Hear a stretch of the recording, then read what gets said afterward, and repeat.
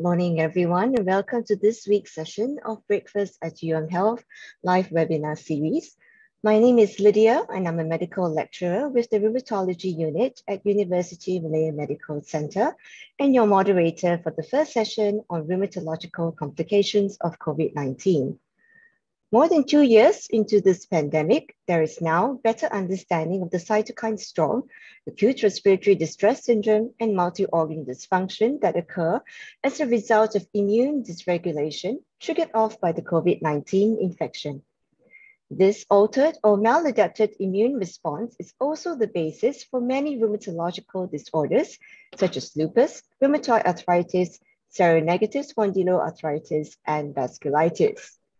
It gives me great pleasure to introduce our first speaker today, Professor Dr. Sargunan Sockalingam, who is a consultant rheumatologist and the head of the Rheumatology unit. He has a special interest on cellular and molecular immunology, and he will be speaking on COVID-19 complications that affect the musculoskeletal and immune systems. Please note that we will have a Q&A session right after this first talk, so please type your questions in the Q&A box. Without further ado, Professor Sargunan, the floor is yours.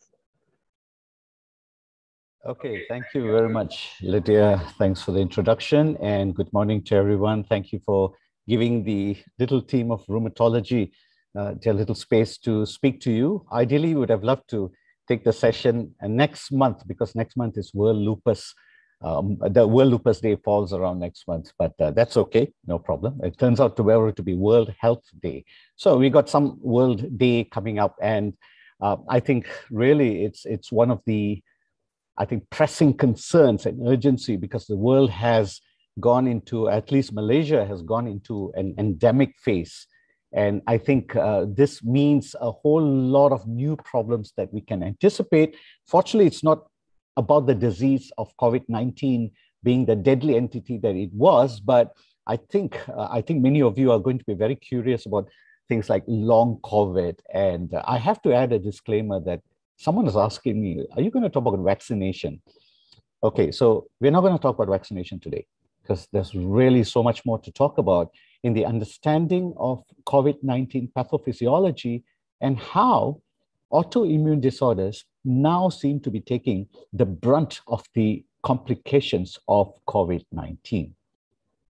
So I think we have, these numbers are a bit of an underestimate, but the total number of cases to date, we are reaching 500 million. For a little bit of context, 500 million was the number of people who contracted the Spanish flu back in 1918. And the deaths in that was coming up to 50 million. Some say it goes up to 100 million. So the planet has done really well in those terms, in terms of containing this disease.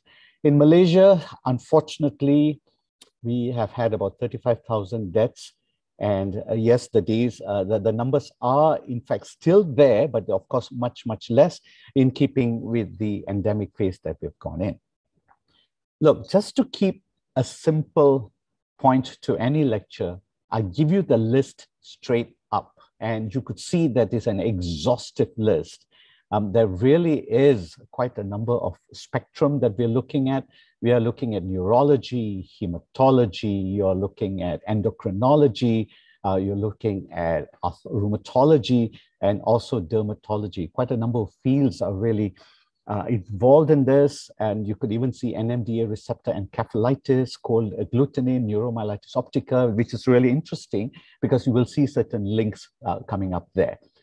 But really, it's not rocket science. I think all of us listening to this and here today will know that not just any disease, but autoimmune disorders requires what we call a layered cheese approach, which means if you take the Swiss cheese or with all the holes in it, you have to put 4 cheese up, stacking one another, and all the holes have to fall into one place. And that is where we see that genetics, and today we talk about gut microbiome, environmental factors are all known to cause autoimmune disease. They have these triggers that are required to form autoimmune disorders. They don't just come in like being struck by lightning. There are already factors interplay. But what we do know, infections are definitely one of the biggest triggers. And without infections, we're not going to see any form of autoimmune disorder coming in. There seems to be a very important reasons such as bystander activation and molecular mimicry. Those of us who are interested in immunology will be very familiar with these terms. And a little bit about the pathophysiology of COVID-19. I know many have gone through this time and again, might be a bit repetitive, but it really has the basics. And we look at the numbers here in terms of receptor recognition. That means the virus needs a receptor. It has to dock with the receptor, and it has to activate with that whole docking system. It has to enter the cells through endocytosis, and this is aided by the receptor or receptors. And it is, while you go, you have to remember, the cytoplasm is not exactly a friendly environment to any virus. You have lysosomes that are ready to break these things apart, but they actually have an endosome that is actually designed to protect the virus ultimately until the viral RNA is released to go on and do its damage. And a repetitive slide, I know, but we need to look a little bit into the structure where you have, what I've forgotten to mention is, if you can see my cursor, and my cursor is looking at this little structure here, and that is, surprise, surprise, the angiotensin converting enzyme 2 protein. And we remember our days, isn't it, from medicine, where we remember ACE as being one of those important enzymes that's involved in the renin-angiotensin-aldosterone mechanism that helps to regulate our blood pressure. If there's very little blood or less blood going into the kidneys, a drop in the blood volume, a drop in the blood pressure. So we know the juxtaglomerular apparatus now secretes renin, which then from the liver changes angiotensin to angiotensin 1 and 2. And what happens is you have your angiotensin converting enzyme, which we thought as enzymes, but well, guess what? It's a membrane protein. And along with this, what we call TMPRSS2, which is the transmembrane serine protease 2, a combination of this that now allows the COVID-19 to get into the cell. And these are just a little bit a reminder that the nucleus, yes, it's an important component, but what we are looking at here is that okay, sorry about this. Maybe my cursor, just move it. So what we're looking at is, once the virus has gotten in and it's fused to the membrane, the viral RNA is released, there is a process of translation and replication and back to translation again, where the cell now is triggered to produce the very same capsules, the very same spike proteins, and the very same RNA through the combination of the endoplasmic reticulum. So you remember the endoplasmic reticulum is a paranuclear structure that now is a manufacturer of the virus, transmitted to the Golgi apparatus, which then sends it into the cytosol and back out again. Now, this is the process that we're looking at. But what happens here? It is so interesting to note that our ACE2 enzyme or transmembrane protein is located in these structures here, which are all red in color. Obviously, the lung that we studied back in our medical school days is a home of ACE. And then it turns out these are also available in the heart. It makes sense because we know that now angiotensin has and aldosterone together work in increasing your blood pressure. And they are inflammatory enzymes or inflammatory substances that actually creates a vasculitic type of process. So where there are blood vessels in abundance, you will see ACE in the heart, in the kidneys, in the ileum, and the bladder as well. So this is how the virus has hacked into the human body, quite in a way that we have never seen before. Now, this is a busy slide, but I'd like to take you through to the next phase where we've talked about ACE and so what, and what happens here. Well, in this brilliant study done in China around the time of the COVID pandemic, when it first started. So what we're looking at is, the question came about when you divide patients who've gone into the ICU, severe COVID, those who got COVID, a large number didn't end up in the ICU, and we took healthy controls. So in this paper, they tried to identify, because when you talk about a virus, the first thing that comes to your mind is the activation of the innate immune system. Now, if you remember immunology, the innate immune system is made up of neutrophils, macrophages, dendritic cells, complement system, and the NK cells. And the question came about, what are the cells that are involved and the cytokines that are involved? So when we look at the process, we knew that the cytokine storm was coming up, but what were the triggers for this? And if we compared the patients who were in the ICU and the 9, so these are about 12 patients, about 21 patients, and some healthy controls, you could see that granulocyte macrophage colony stimulating factor, interleukin-6, interferon gamma, and the differentiation of the CD4 cells. Now, we'll talk a little bit about the differentiation. All have higher values in our severe cases as opposed to the non-severe cases, and definitely in the healthy controls. So very quickly, they were able to identify the cell lines and the cytokines that are involved. And from that, we could create a composite picture. And again, another busy slide, but bear with me. So if you remember, our CD4 plus T cells, which are essentially our helper T cells, have to be differentiated to form a certain forms of cell lines. Some of us know, we know them as TH1, TH2, there's TH17, I believe there's a TH22, and so on. But what we do know is that by activating cells such as inflammatory macrophages, which come from monocytes, and it's not shown here, but dendritic cells, which are really one of the most important cells that have been implicated in much of the cytokine response that we're looking, in particular interferon.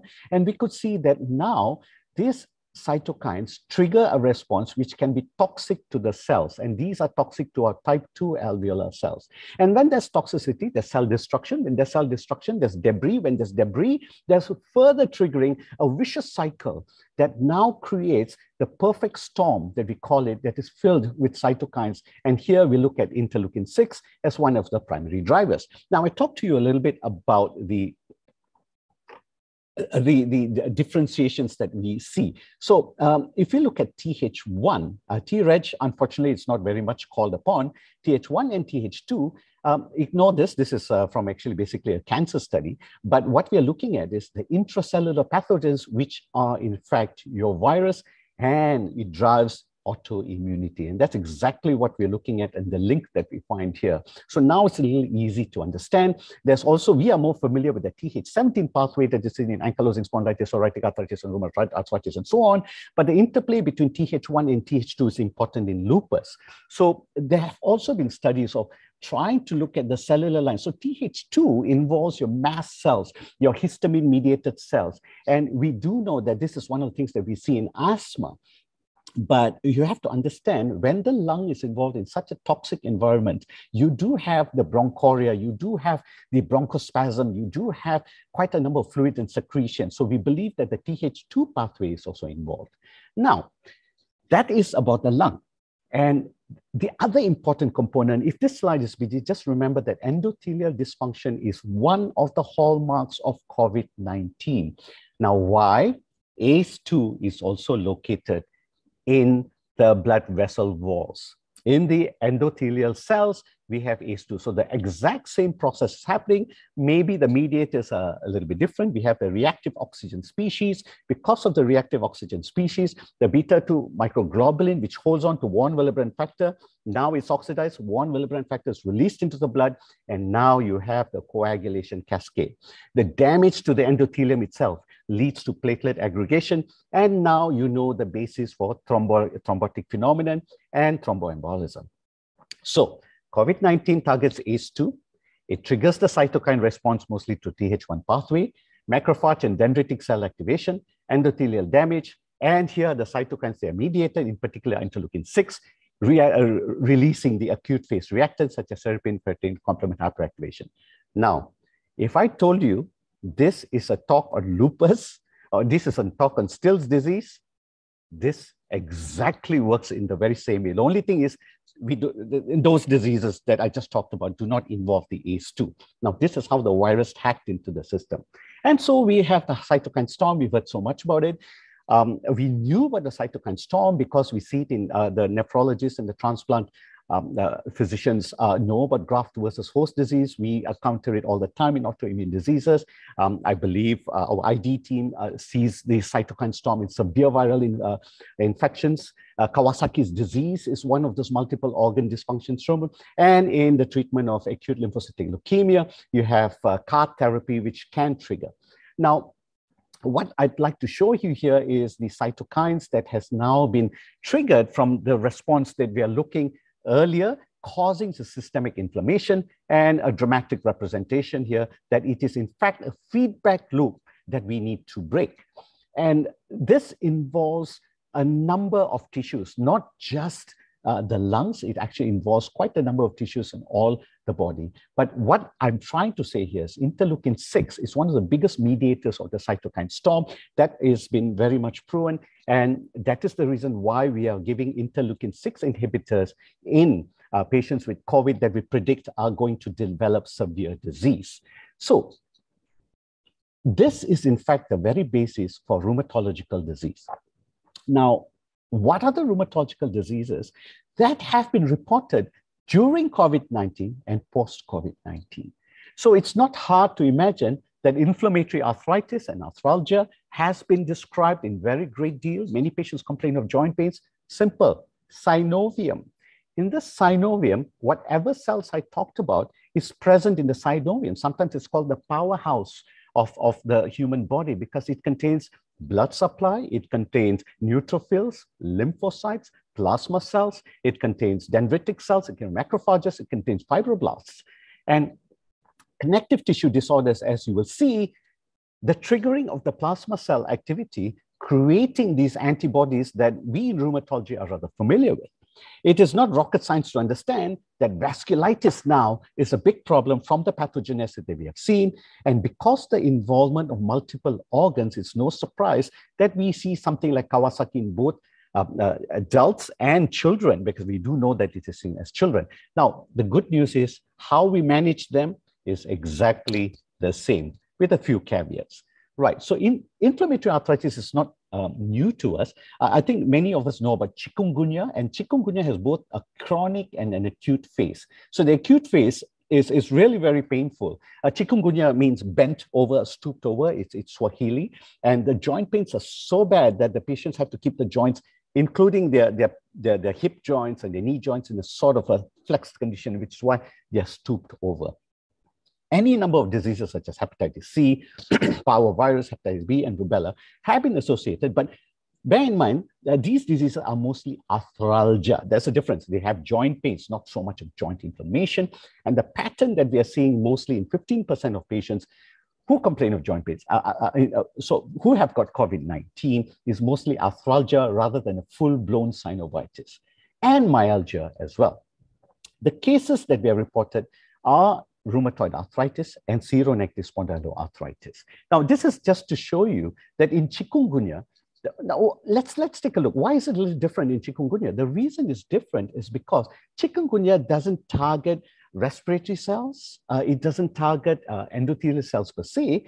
It does target endothelial cells, but not to the extent that you see. But what it focuses on epithelial cells and fibroblasts and macrophages itself. And when you trigger like this, the response is somewhat sort of attenuated because it goes straight to the cytokines, which now have a target. So what happens in cytokine storm? There's no real target in cytokine storms. But when cytokines have a target, in this case, it's a synovitis, you don't see much of what we call as a cytokine storm that creates all the toxins, that creates all the hypotension and the, what do you call the venous thromboembolism, the microthrombi phenomenon. So chikungunya is more like a irritating, a very painful disease that progresses to form a chronic arthritis. This is a case in Singapore shortly after the pandemic where they picked up reactive arthritis in an Indian gentleman, a gentleman from India who's working in Singapore, who also had swelling of his glands penis. So the alarm bells went off, but it turns out his chlamydia, gonorrhea, syphilis were all negative, all the antigen tests was negative and so on. So, and this with the COVID-19 PCR was positive, and so they treated it as reactive arthritis with simple aspiration of the knee joint fluid and then injection of steroids and giving the person COX-2 inhibitors. The patient got better. The whole list of connective tissue disorders is here. Now, what I'm trying to show you is that has SLE been reported? Yes. Antiphospholipid syndrome? Yes. Positive antiphospholipid antibodies, similar to antiphospholipid, it's just that the patients don't develop thromboembolism, which is target organs and so on, where there's a stroke or a DVT or a pulmonary embolism. They just have positive antibodies. Now, the triad of genetic predisposition, hormonal and viral infection is very well described in connective tissue disorders, thromboembolic event, lymphopenia, myalgia, and myositis. And these are the antibodies that you're looking at, the anti-SSA, anti-SSB, and anti-MDA5 antibodies, which is specific for myositis. Now, I put the heading as connective tissue disorders. The reality is these are all described in COVID-19. So a busy slide again, but what I would like to tell you is that if you have very good case reports and a combination and looking at what we do see in COVID-19 is that there is a positivity in anti-nuclear antibody. There is lymphopenia, there's elevated proton beam time and APTT that we see in antiphospholipid syndrome. And we also see that there is also a picture of macrophage activating syndrome. So in all these cases, the patients have recovered. Unfortunately, in case one, the patient didn't survive. The patient actually died of multisystem disease. Now, I think well, the answer is above there. This is an example of a patient with COVID-19 with pericardial effusion. As you can see, the complexes are really small. There's hardly any R-wave progression. So this has been very well described as well. And myositis is an important component of COVID-19, and this is also ACE-mediated. It can be a presenting feature of COVID-19 in a middle-aged woman who complain of chest pain, bilateral lower limb weakness, and raised creatinine kinase. Checking the creatinine kinase is absolutely paramount importance in COVID-19 because this is one of the clues that myositis is a process and it could be immune-mediated. The patient responded well to prednisolone, ibuprofen, and colchicine. So, raised CK is really important, and the pathology is probably direct virus-mediated injury. It could be tissue hypoxia and microthromboembolism. And it is important to also check the anti-nuclear antibody. So in patients who have had COVID, we may have to monitor their anti-nuclear antibodies. They may turn positive. And when that happens, and if there are features of myositis, we need to actually send for the panel of myositis and the extra extractable nuclear antigen. But the good news is they all respond well with corticosteroids and immune modifiers. And what we are seeing here is the involvement of the kidneys. Now, you will see later that we are looking at a type 3 hypersensitivity reaction. If you remember your immunology and hypersensitivity reactions, type 3 is immune complex mediated tissue damage that we are familiar with in lupus, and we see glomerulonephritis, acute tubular necrosis, interstitial inflammation, podocytopathy with membranous, proteinuria and hematuria, and there could be a rhabdomyolysis component, and therefore renal disease has very well been described in patients, in particular if the anti-nuclear antibody is positive. End result is COVID-19 an autoimmune phenomenon? The frightening thing is, yes. There is an up to 50% prevalence of autoimmune disease-related antibodies in one critical COVID-19 patient. So COVID-19, when it gets worse, when it gets severe, think of autoimmune disease. And these are the antibodies that have been very well described. I am a little short of time, but there's so much that we can talk about perhaps in the future of the SSA antibodies. Now, vasculitis, for the reason that we talked about, has been very well described, and we know that from post-mortem studies. And it is through these post-mortem studies that we found immune complexes in many tissues of the body, and most of them in the blood vessels. And these are the different types of skin lesions that we've seen. We've seen chilblains, you see urticaria, you see pustular lesions. This has been described in a brilliant study done in Spain during the height of the pandemic. They had over 375 cases. The rheumatologists got together and say, hey, listen, this is time for us to look at what are the dermatological manifestations. And as you can see, they have Stephen Johnson like erythema multiforme, and maculopapular eruptions, and so on. So even vesicles have all been seen, and gangrene as well. So the lesions are mostly small and medium vessel vasculitis. And that would mean that we are looking at the possibility that you may have anchor-like antibodies like proteinase 3, and also myeloperoxidase has been described. But again, this is very interesting because rituximab has been given for these cases while they were having their COVID, and the prognosis was excellent. It is the seronegative disease that can be dangerous because we don't really pick it up. And there's one case of fatal gut vasculitis ended up in perforation. IgA vasculitis has also been described. Okay, I'm actually running short of time. I think many would be wondering what this long COVID is about. Sorry, we will talk about it the next time. But the data seems to indicate that we need to talk about large vessel vasculitis. And yes, so to be fair, we actually are gathering data to look at what long COVID really is, because there seems to be a whole spectrum of symptoms and signs that are being seen in these patients. Now, I talked a little bit about Kawasaki disease. So this is the pediatric component. And in certain places, they found a 30-fold increase in Italy.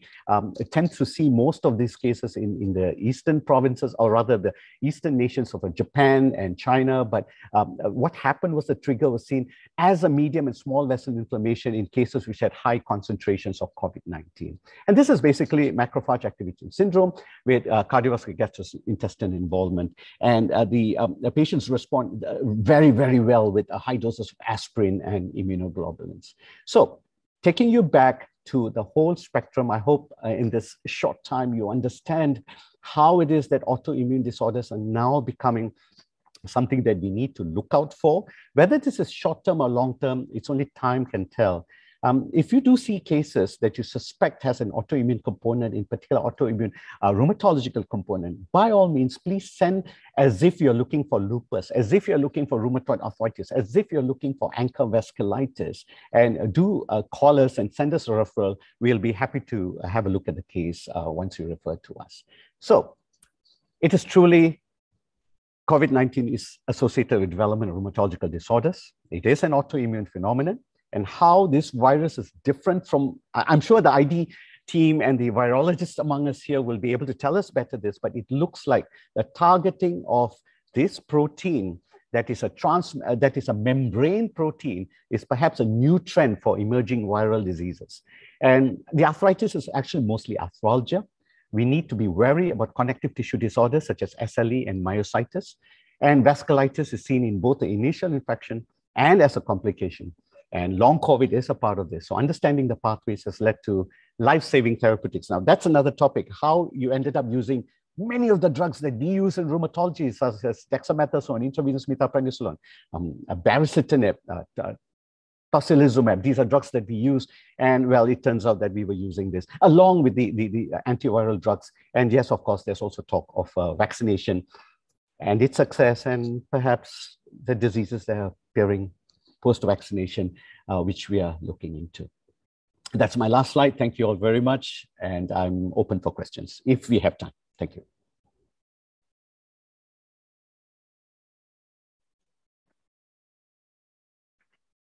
Thank you very much, Professor Sargunan. Please type your questions in the Q&A box. Do we have any questions?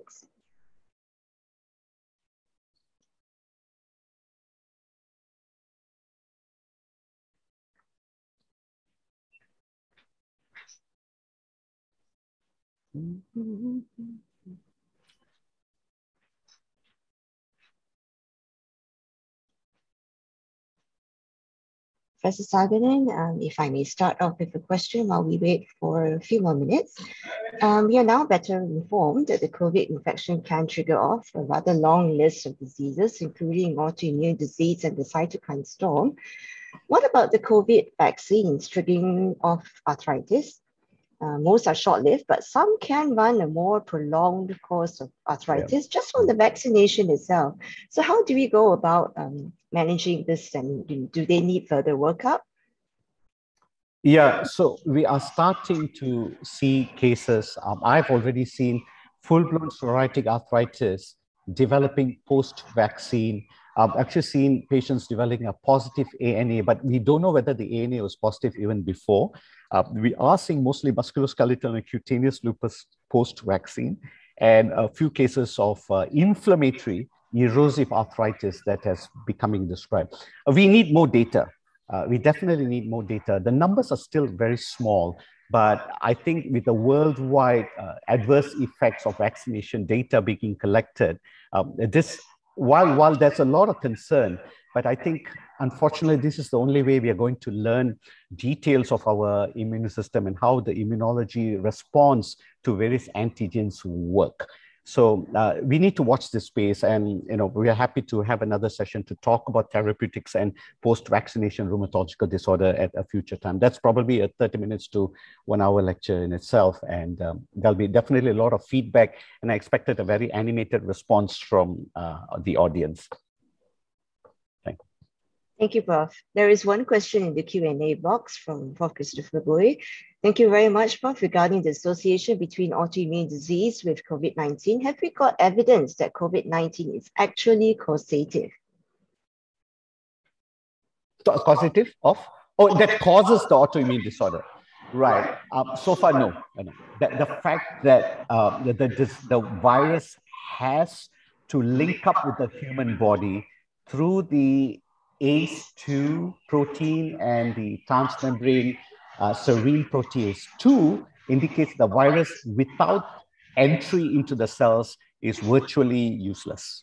It needs those components. So I believe there are antibodies being developed against ACE2. I believe there's antibodies being developed. There was some worry about patients on ARBs and ACE inhibitors, whether by inhibiting these enzymes or by inhibiting them, whether you're going to increase the expression and therefore put these patients, hypertension patients, at risk. We have data to show that that is not the case. In fact, we have to continue treatment with ACE inhibitors and ARB because these are anti-inflammatory of the vessels. That means they are anti-endothelial inflammatory drugs, and they work wonderfully well. So we do know that mediators are extremely important, and the virus in itself causing the disease, well, we haven't seen that perhaps yet. Maybe a future variants, but as of now, no. Thanks, Prof. Thank you, Prof. There's one more question in the Q&A box. Can COVID trigger individuals at risk with an autoimmune disease? Okay, the million-dollar question, we have very good news. If a person already has an autoimmune disease, they are not at high risk of developing severe COVID.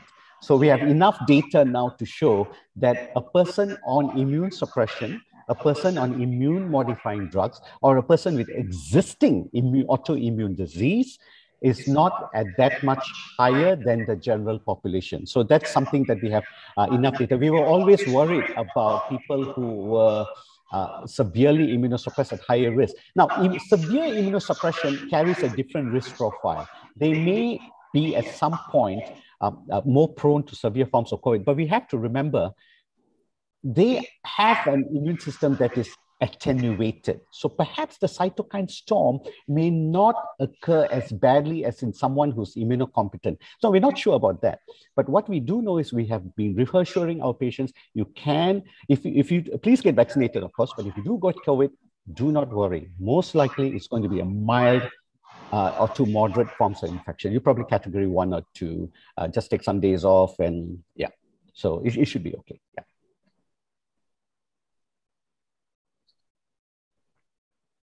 And one last question, if we have a few more minutes. Prof, how about a person who has a prolonged symptom but a negative PCR test? Right. So, well, it depends. If this is the way we are looking at it, is perhaps we are talking about long COVID, that if these symptoms such as myalgia, brain fog, lethargy, perhaps a lymphopenia, persistently raised creatinine kinase, a non-remitting form of arthralgia, then you probably need to think about a large vessel vasculitis. And I think we're talking about long COVID. Really, for someone to test negative when they have COVID-19 is quite a rarity. So we do believe that at some point they must have been positive, but because of the macrophage activity, which is at a more, rather than acute, more than a sustained but somewhat reduced, that creates a poor quality of life. Another thing you have to understand that one of the ways to look for is to look for the interferon signature. Now, why do we feel sick in any viral illnesses? Why do we feel so sick that you can't get out of bed? Is because you have a high interferon gamma signature because of dendritic cell activity. So perhaps this is how we can look at the patients who have these problems in our future studies. If we can look at their dendritic cell component, whether they have higher levels, then we can predict that this is probably long COVID as an inflammation and large vessel vasculitis. That's great. Thank you, Prof. I think that would be the end of our Q&A session. Thank you for your attention, and we hope you've enjoyed the first session this morning. I will now pass the time over to Professor Dr. Victor Ho to moderate the next session. Good day, everyone, and stay safe. All right, thank you very much, Lydia, and thank you very much, Prof. Sargunan, for a very interesting talk. Now we need to proceed. All right, we proceed to the next talk, and looking at the time, we only have around 22 minutes. All right, so the title of the talk today will be Hearing Conservative Program for Vector Control Workers, Short-Term Outcome, and from a Cluster Randomized Control Trial.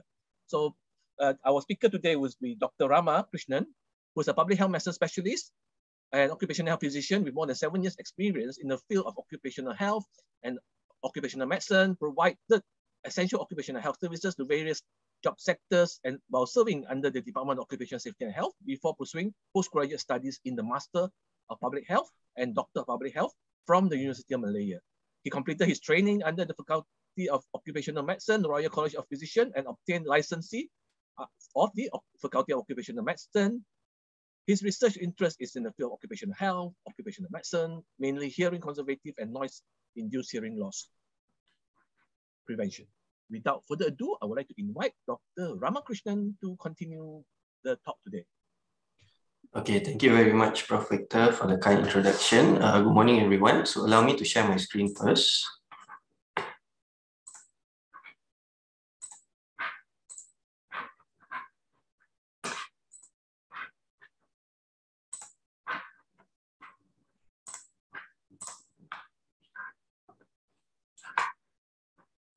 Okay. Okay, are my slides on slideshow view? Yes. Okay, thank you, Prof.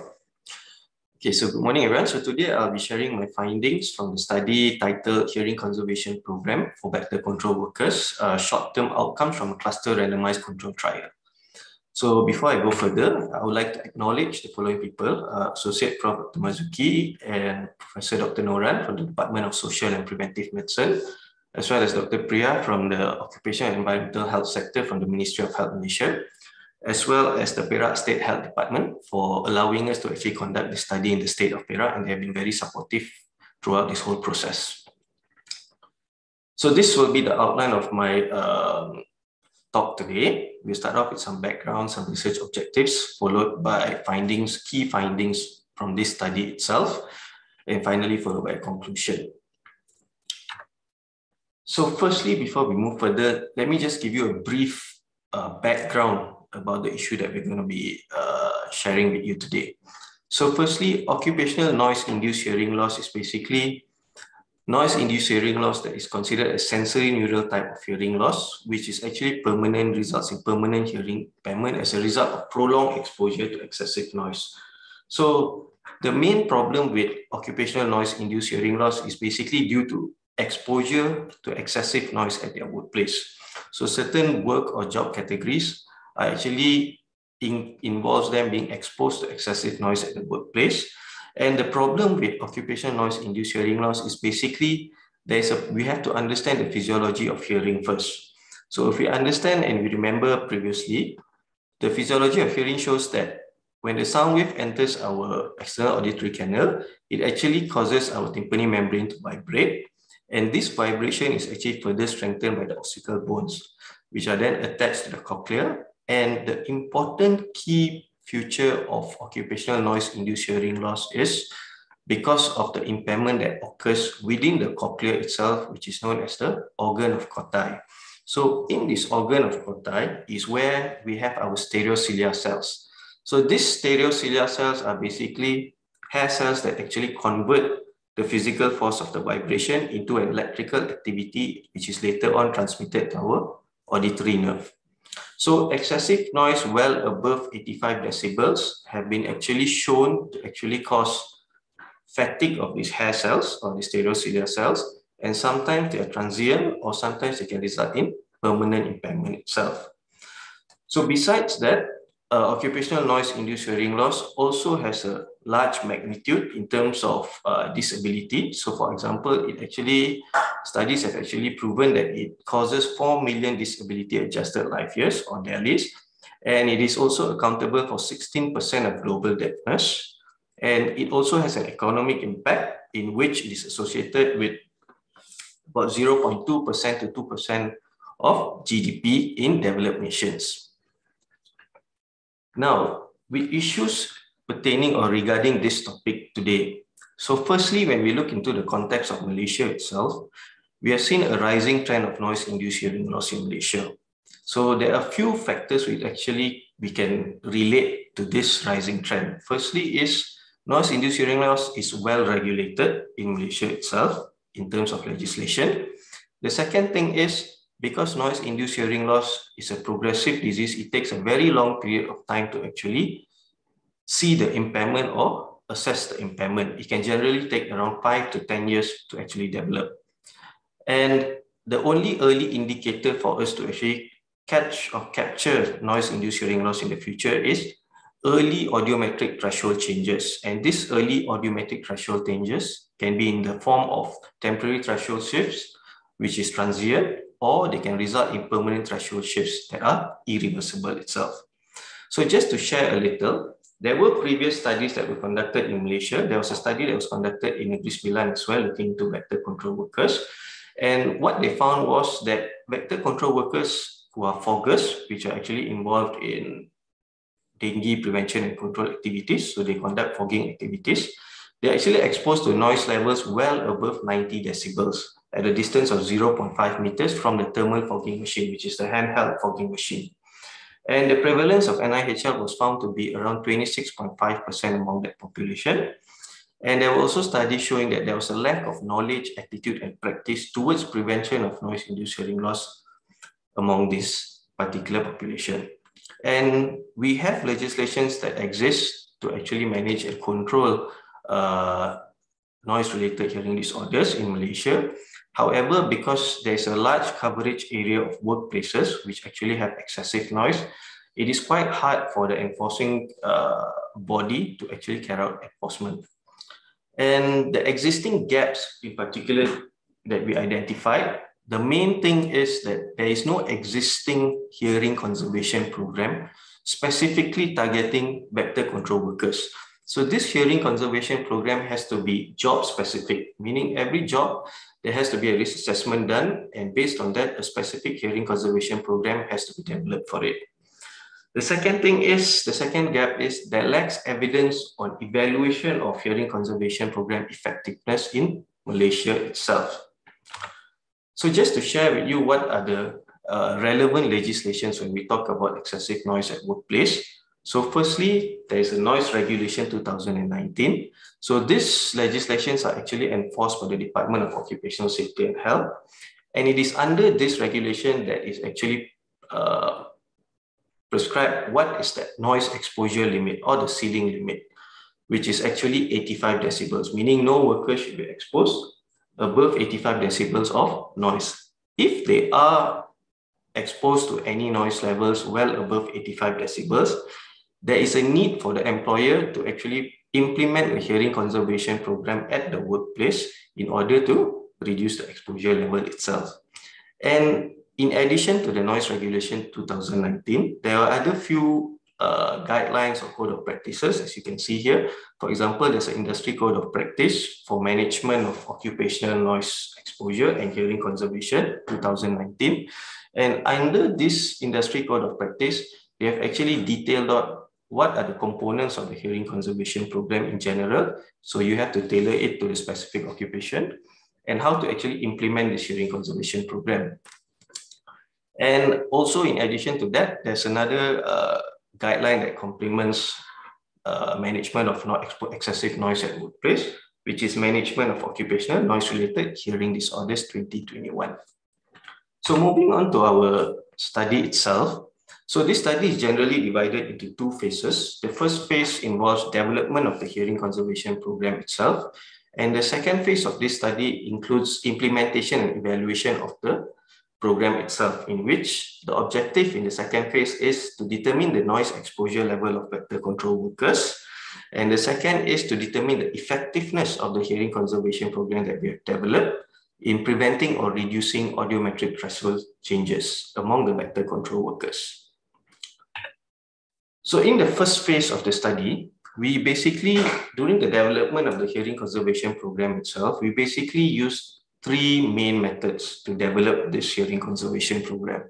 Firstly, we conducted a systematic literature review. Secondly, we actually had to engage with key stakeholders.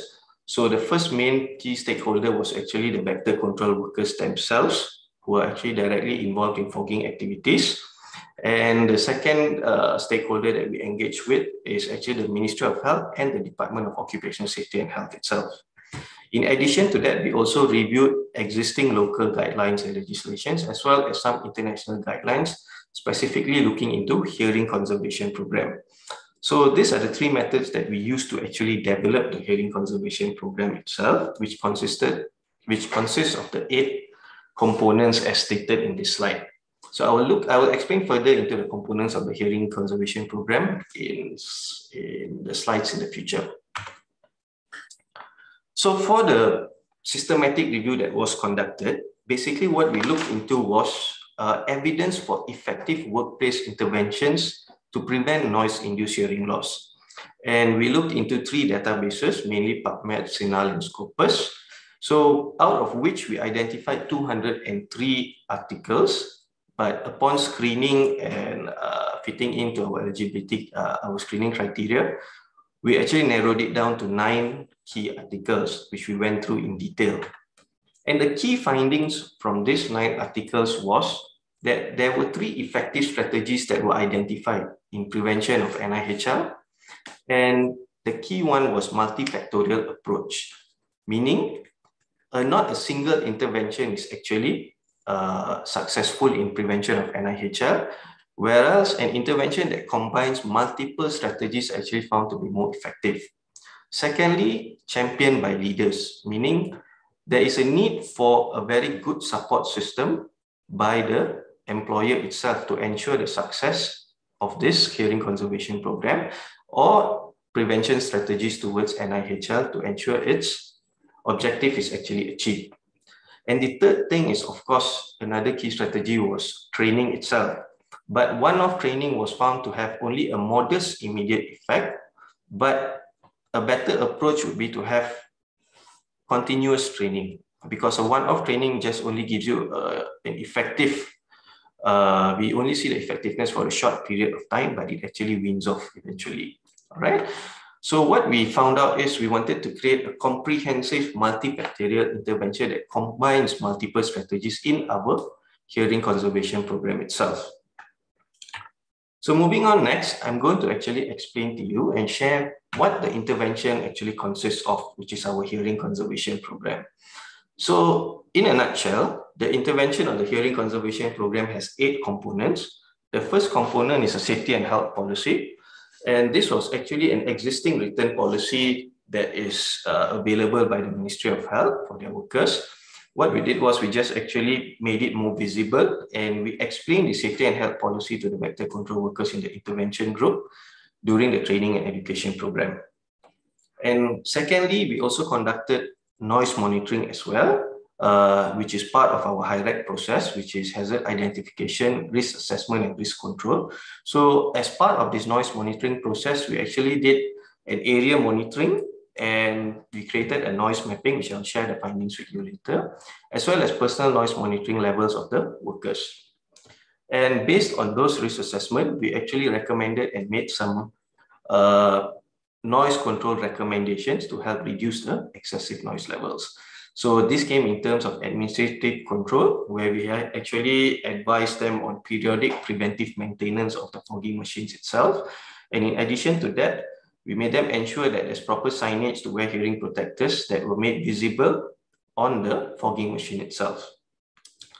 Fourthly, we also looked into their current hearing protection devices, if they have, and we ensured that they were all provided with hearing protection devices, a ear muff. So what we did was we looked into the single number rating, and we found that we checked if the attenuation level was adequate or inadequate in providing hearing protection to the workers itself. The fifth component of the hearing conservation program was a training and education program. So this training and education program consists of a 2-hour presentation. There was a hands-on workshop on how to actually use and care for your hearing protection devices. And an interesting thing during this training and education program, we also communicated findings from our noise exposure monitoring to the workers themselves. So this was very helpful because they actually got some sort of objective findings from our study, and the idea behind it was it is actually to trigger behavior change as well. And the sixth component was actually audiometry testing, in which we gave them an appointment card to serve as a reminder, and they had a baseline audiometry testing and 3 months post-intervention audiometry testing. And the seventh component, we actually created a systematic record keeping for them to keep relevant documents as stated here. And the eighth component, we also gave them a flowchart to be displayed at their district health offices to remind everyone on the implementation of the hearing conservation program itself. And they also provided with an evaluation form to actually review the program to ensure that it's being implemented in the way it was supposed to be and the objectives were actually achieved. So this was just the module. The module basically consists of a 40-page book in which we actually gave it to selected hearing conservation program coordinators. So these hearing conservation program coordinators were basically selected from each intervention group, and they were responsible in actually implementing this program. So this served as a guide for them as well. So moving on to the second phase, which is actually the implementation of this hearing conservation program and evaluation of the effectiveness of this program itself. So the method that we actually use for this study, the study design, is a cluster randomized control trial in which the unit of randomization for this study was actually a district health office itself, which is the cluster. So we randomized 9 out of the 11 district health officers in the state of Perak into either the intervention arm or the control arm itself. And our population of interest, or our study population, was actually vector control workers who were directly involved in fogging activities. And the sample size was for this study was 183 participants, with 60 in the intervention group and 123 participants in the control group itself. The sampling method was a cluster random sampling. So for this cluster RCT, we actually implemented a single blinding method because we could not go with double blinding because the intervention itself, especially the training education program, was provided by the researcher. However, the outcome assesses where audiometry testing was actually being conducted. So the outcomes was actually assessed by people who they did not know what group the participants actually belonged to. All right, so they were blinded. And the instruments used for this study, mainly we used 2 instruments. The first was a calibrated sound level meter for the area monitoring. And the second, for the personal noise monitoring, we actually used a noise dosimeter. And for the audiometry testing, we actually used a calibrated audiometry booth. So this audiometry booth was made available at certain health clinics within the state of Perak itself. They had about 4 booths. So we actually got our vector control workers or participants in our study to go to this particular health clinics to get them tested. So the outcomes that were assessed in this study was basically changes in audiometric hearing threshold levels, which was actually measured using the calibrated audiometry booth. And these outcomes were actually measured prior to intervention at baseline, as well as 3 months post-intervention itself, meaning 3 months after implementation of the hearing conservation program itself. So this is just to share the study flow chart. So we had our outcomes measured at baseline and at 3 months. So we started off with 183 participants. And at the final count, we actually had a loss to follow-up of around 16.6%, which was actually well below 25%. So it was fairly good as well. So moving on to the results and key findings that we found from this study. What we can see is from the results, basically we're going to report on mainly the key findings are on noise exposure level, and secondly on the audiometric threshold changes seen at baseline, and then what are the changes that we see after 3 months of intervention itself. So if we look at the socio-demographic characteristic of participants itself, in both groups, majority of the participants were males, which was expected because generally the vector control workers who are involved directly in fogging activities are males because they have to carry, it's quite heavy, the thermal fogging machine. And in terms of age, the mean age of the participants was around 37 years of age for both groups. And looking back and looking on into noise exposure, occupational and noise exposure characteristics of the participants itself. So duration of employment was actually key. And we found that the intervention and control group showed an average duration of employment for the intervention group was around 7.5 years, and the control group was around 9.3 years. Rama. And majority of the participants were actually of general workers. Rama. So the sorry, you have 2 minutes more. Okay, thank you, bro. And in terms of use of fogging machine, majority of the participants actually were directly involved in handling the fogging machine itself in both groups. So just to share key findings itself, for the noise exposure level, so the noise mapping done, basically we took multiple measurement points from the fogging machine itself that was put out in an open field. And we found that for the level to actually drop below 85 decibels, was at a level of 7 meters from the fogging machine itself. So the picture on your right is a thermal fogging machine, meaning it is handheld, it's handheld. And because some of the vector control workers themselves, they are not directly handling the fogging machine, but they're actually at that area because they're supervising, they're doing some supervisory work, or they're helping with actually refilling the pesticide itself within the machine. All right, so we recommended a safe distance of 7 meters to those who are actually not using any hearing protection devices, all right? And the noise mapping for the ultra low volume fogging machine. So there's another type of fogging machine that was used as well, but this is mounted to the back of a truck. And for this machine, the noise mapping showed that at a distance of 4 meters from the machine, because the motor is on one side of the machine, the level actually drops to 85 decibels at 4 meters or above, all right? And in terms of noise exposure level, when we look at the 8-hour time weighted average for their personal noise monitoring, for the intervention group, as you can see, it was 87.3, and the control group, it was 93.1 decibels. And this was well above the prescribed noise exposure limit of 85 decibels. So they are at risk of noise-induced hearing loss in the long future. And for the ULB fogging machine, it was well below 85 decibels for both the intervention and control group. So this was not much of an issue. In terms of hearing protected attenuation, based on their hearing protection device that was actually used, we found that by using this, their protected 8-hour time weighted average or the attenuation level attained was actually 74.8 decibels for the intervention group and 80.6 decibels for the control group, meaning that the hearing protection device that they were using with the single number rating of 32 decibels was actually adequate. And I'm towards the end of my presentation already. In terms of changes in mean hearing threshold level, so this is for the left here, comparing the intervention and the control group.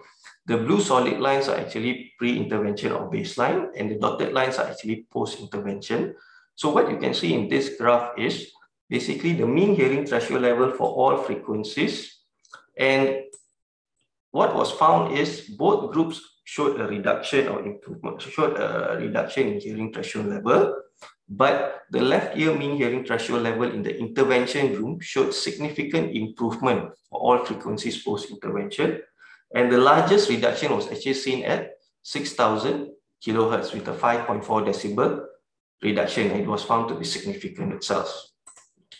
Meanwhile, for the right ear, the changes in mean hearing threshold level, it was slightly different in trend in comparison to the left ear.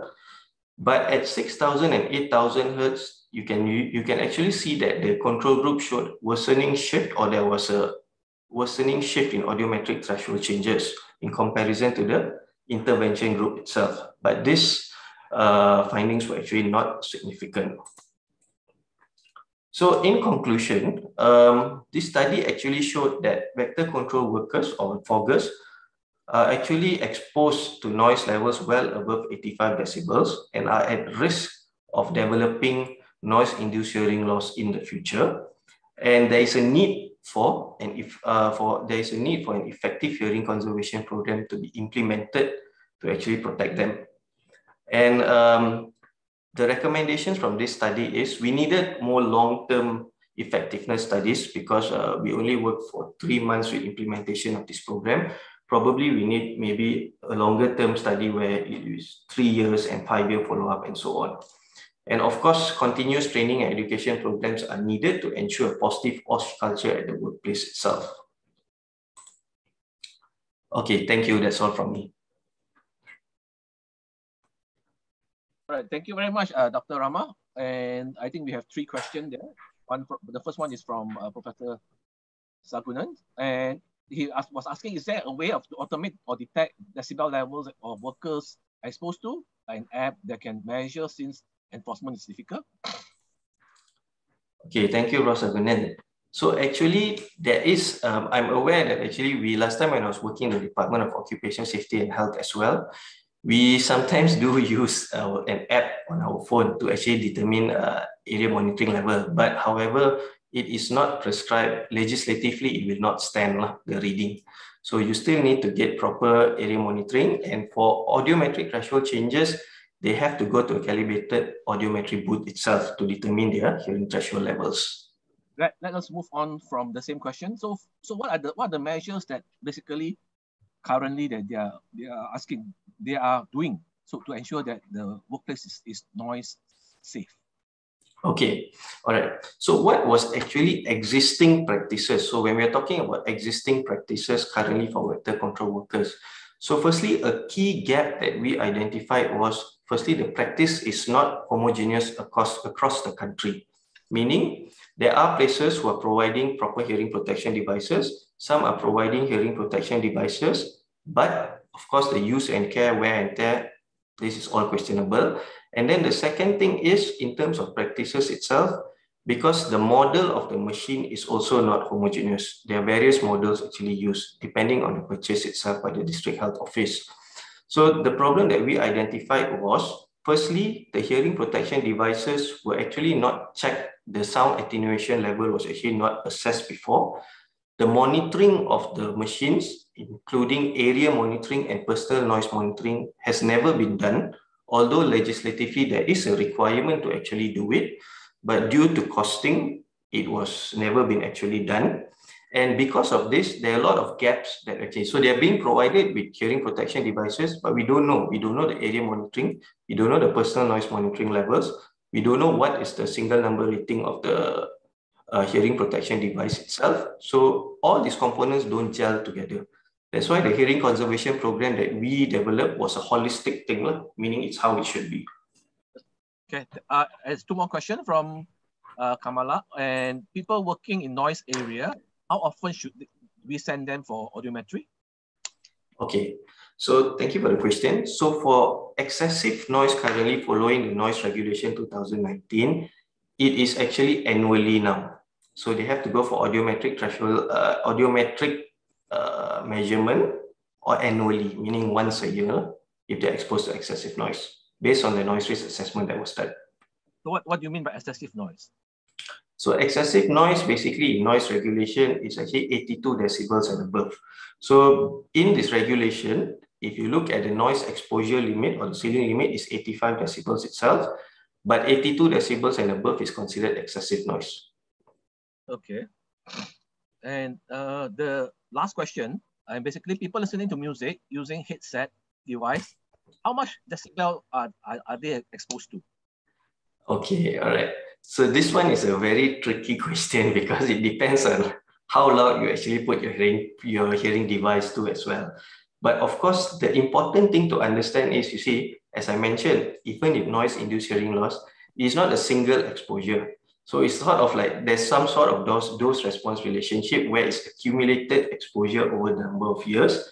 So we don't see the impairment or disability in the near future. So of course, I can't answer this question because it depends on how your usage is and your practice is. Okay. Two more questions before we let you go. Firstly, as you mentioned, your intervention only carried out for 3 months. So what do you think currently is happening, and whether you actually have planned to actually develop or specifically promote your intervention program, your 8-step intervention program to the whole country? Okay. Okay, thank you for the question. So firstly, the intention to actually develop this hearing conservation program was to actually make it into to translate this research into practice itself.